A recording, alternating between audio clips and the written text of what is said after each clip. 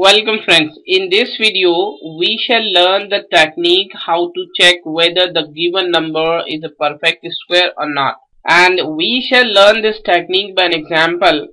The example says check whether the following numbers are perfect squares. If yes, calculate the number whose squares are these given numbers.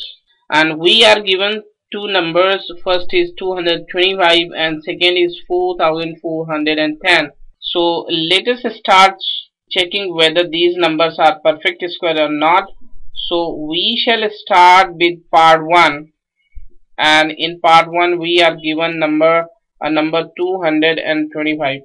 First of all, we shall resolve this 225 into its prime factors, and what we get 3 into 3 into 5 into 5. And now we shall make groups of the factors in pairs in such a way that both the factors in each pair are equal. So we can pair them like this, and clearly 225 can be grouped into pair of equal factors and no factor is left over.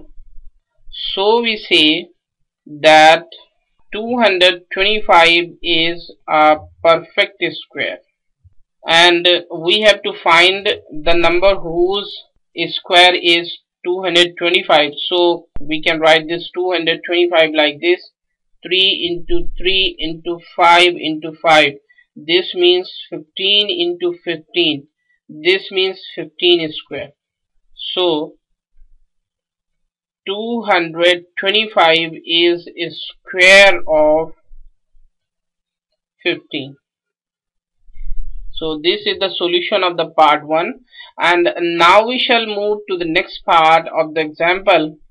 And in this part we are given a number 4410, and if we factorize this 4410, we can factorize it by using prime factorization method like this: 4410, and this number can be divided by 2 to get 2205, and this number can be divided by 5 to get 441, and this number can be divided by 3 to get 147, and this number can also be divided by 3 to get, and this number can be divided by 7 to get 7. So we can write this 4410 like this: 7 into 7 into 3 into 3 into 5 into 2. And now we shall make groups of factors in pairs of equal factors like this.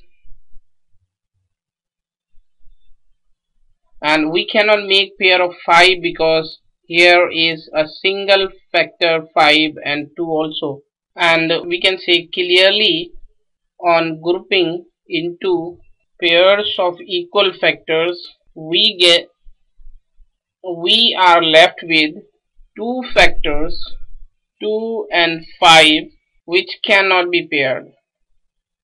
Thus we conclude 4410 is not a perfect square.